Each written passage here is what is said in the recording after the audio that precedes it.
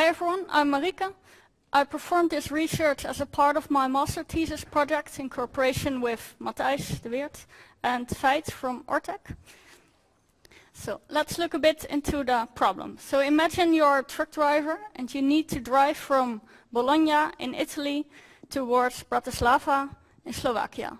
If you just use some Google Maps planner, then you will end up getting this route, which is a 10.5-hour drive. However, since you're a truck driver, you need to take a rest, a night rest. After 9 hours of driving, you should take a rest of 11 hours. So that means that if you depart Monday at 6 o'clock in the morning, you will arrive Tuesday somewhere in the night. But Austria is quite a special country because it blocks trucks during the night. They are prohibited to drive there between 10 in the evening and 5 o'clock in the morning.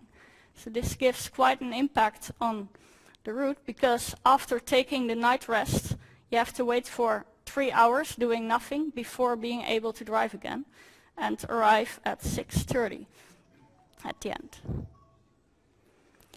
A better route would be this one. So if you just leave Austria and go to Hungary and take your night rest over there, you're able to drive immediately further toward Bratislava. And there you arrive at 4 o'clock in the morning, although so that's 2.5 hours earlier than the blue route, although it's a half an hour longer driving time. So planning these kind of routes is the research topic, and we focus especially on long distance trips through Europe, considering the truck driving bans that are active in Europe and the driver's legislation. So considering these truck driving bans, these are introduced by governments in the European Union, mostly because of pollution and noise.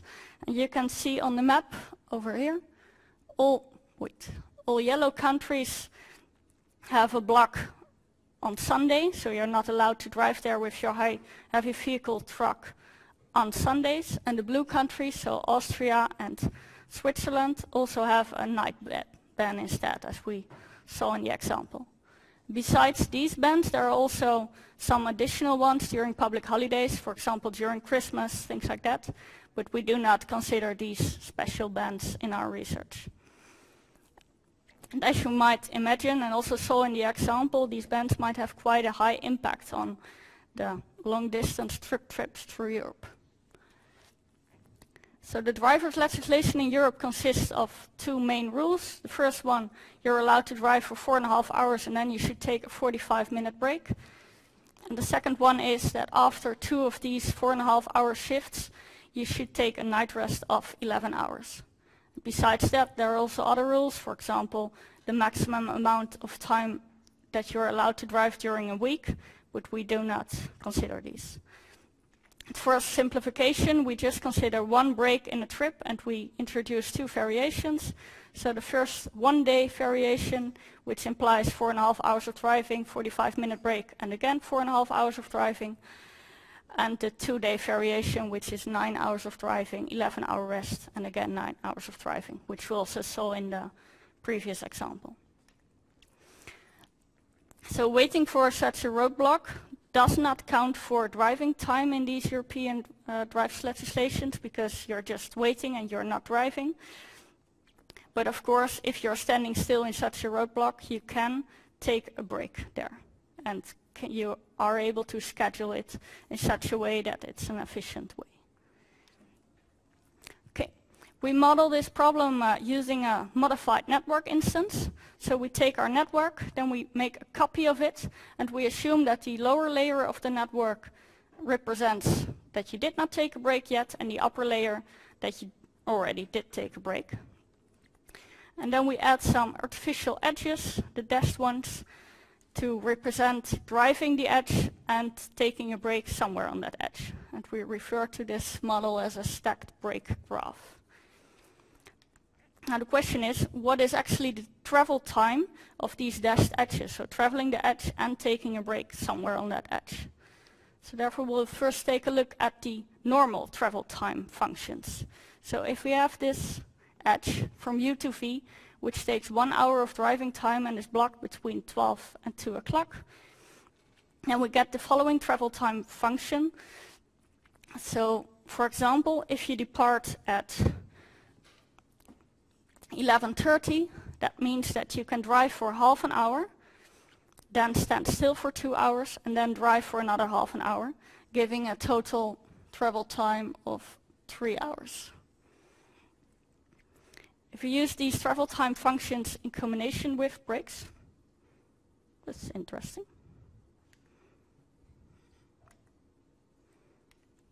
Yes, there we go. So the break edges. Then, if you are in the orange part, you arrive there in the orange part, so that's in this example between 11 and 1:15, you can take your break fully during the block time. So in this case, the 45 minutes, you can just take the break during the block between 12 and 2 o'clock, which leads to a travel time of the free flow travel time, which is 1 hour, plus the time you should wait for the block to be over anyway. If you arrive just a little later, for example at 1:30, then you can take directly a break, but the break will not be finished before the block is over. So the actual time spent on traveling that dashed edge will be the free flow travel time plus the break time. And in all other cases, it will just be the free flow travel time plus the additional break time. So that leads to the travel time function shown in red in the low graph over here, which is the travel time function for the dashed edges and will be used within the stacked graph. So now that we have a modified instance, we can run a query algorithm on it to compute our routes. We need some additional things. First, we need to keep track of the shift duration, so the time traveled since we took our last break. And furthermore, we need to put a constraint on it to, well, say that routes that have longer duration than the 4.5 or 9 hours consecutively are not feasible. But if you oppose such a constraint, then it's not possible to just use Dijkstra anymore, as you can see in this example. So if you want to travel from S to T and start at 10 o'clock in the morning, if you travel the red edge, then you first have to wait for 2 hours because it's blocked, and then you will arrive at 3 o'clock at U. And then drive another 1.5 hours before you should take your required break and arrive at your destination at 9:15.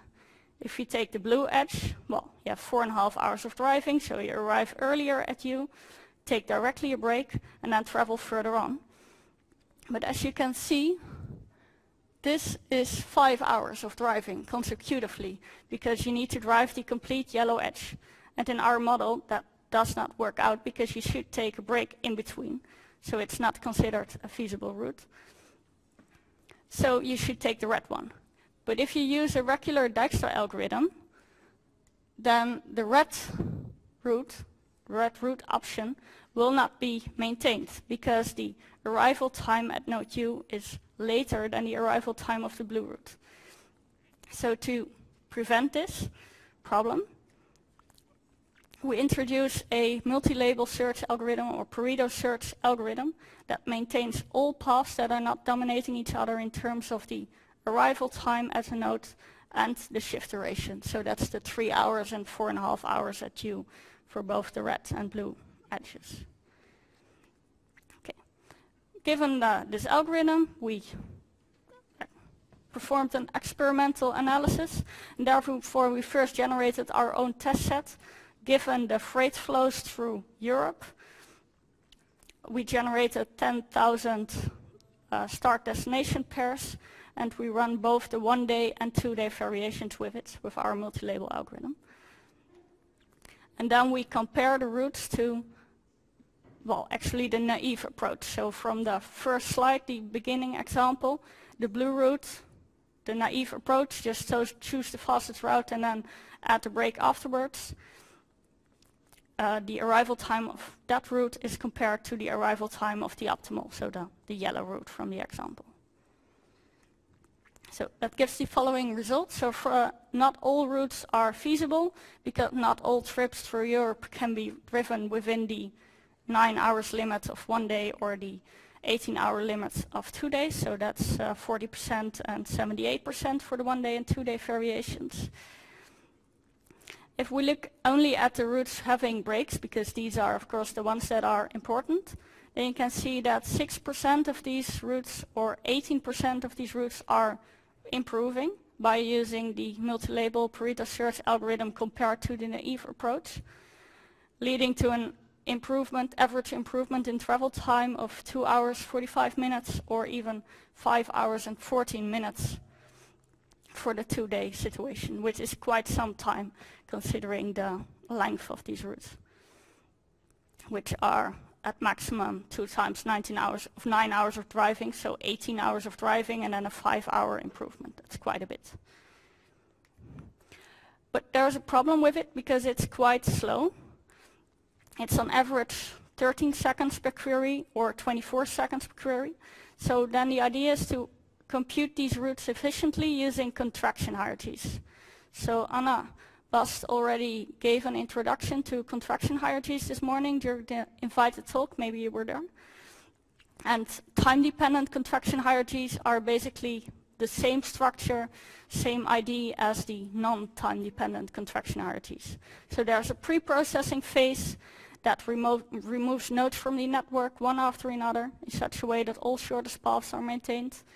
And there's a querying phase that's applying a time-dependent bidirectional Dijkstra algorithm on the preprocessed graph. But the preprocessing is a bit different for time-dependent contraction hierarchies because in the linking procedure, in a normal contraction hierarchy, one would just add up the travel times of both links to form the new shortcut edge. And in time-dependent contraction hierarchies, one should, well, kind of look at the travel time functions that are shown over here and compute the new travel time function given the edge, the shortcut edge, which is the green edge over here. If you need to merge it with another edge, in the normal contraction hierarchies, one would just only take the edge having the minimum travel time, but now you should, well, sometimes one edge is faster and at some moments of the day the other edge is faster. So you should keep both. And merging will introduce a shortcut edge which is the minimum of both travel time functions. So like this.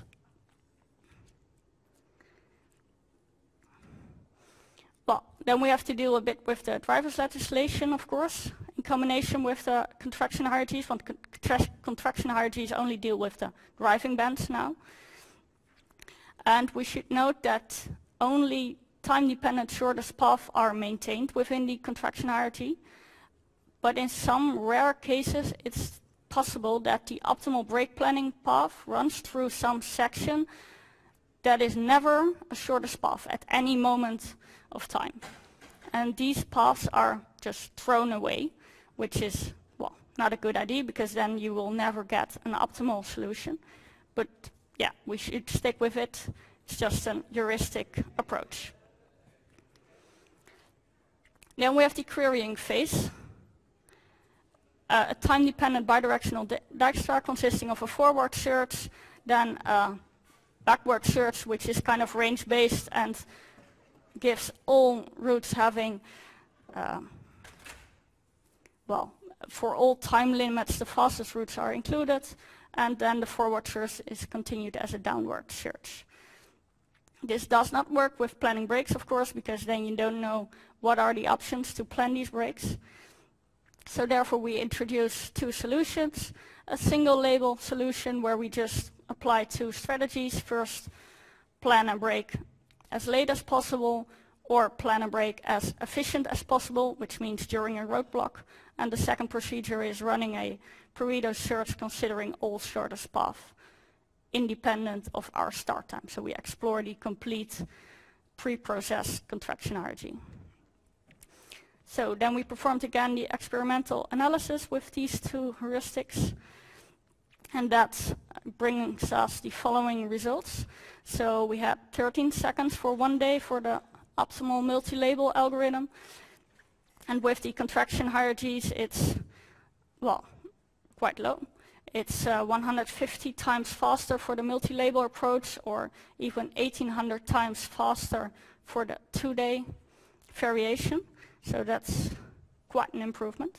But we should also take a look at the quality of these algorithms, of course. And that's quite a good news, because all our 3 algorithms, so the optimal and the 2 time-dependent contraction hierarchies heuristics, gave identical results for our test set. So for all the 10,000 routes, identical results were maintained, so the quality was very good. But there's a side note, because the single label algorithm, which just selects between the latest and the efficient option to plan a break, it's nowhere possible to check whether it's optimal in any way, whether it is possible with the multi-label approach, because the only failure for the multi-label approach that it cannot be optimal is by using the if the pre-processing goes wrong, and if the pre-processing removed one or more edges that belong to an optimal break planning path. So to conclude, our optimal planning algorithm for breaks lead to an improvement in 18% of the routes of our test sets that have a night rest, with an average improvement of 5 hours, 40 minutes. We were able to also plan these routes relatively fast. We reduced the run times with a factor 150 by using contraction hierarchies as a method. And the quality of our algorithms is very good. So I hope in future that these things of break planning and considering bands will be taken into account in current industry software projects, because that's currently not the case. And currently it's mostly the truck drivers themselves that adapt their routes according to these regulations and bans. So thanks for your attention.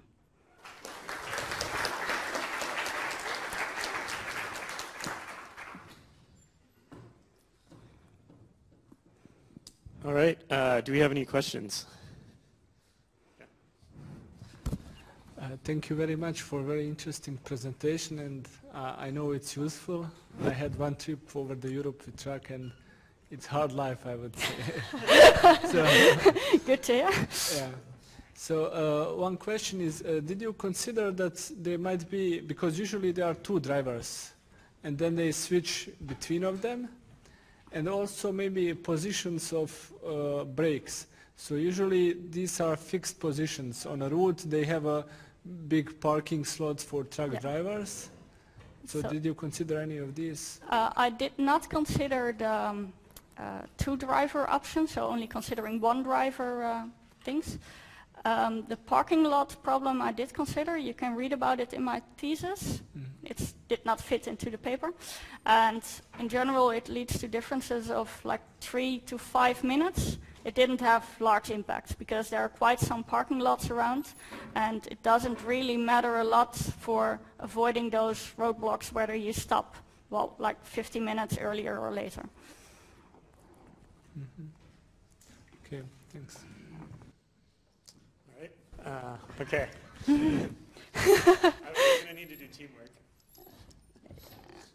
Wow, great. Thank you for an interesting talk.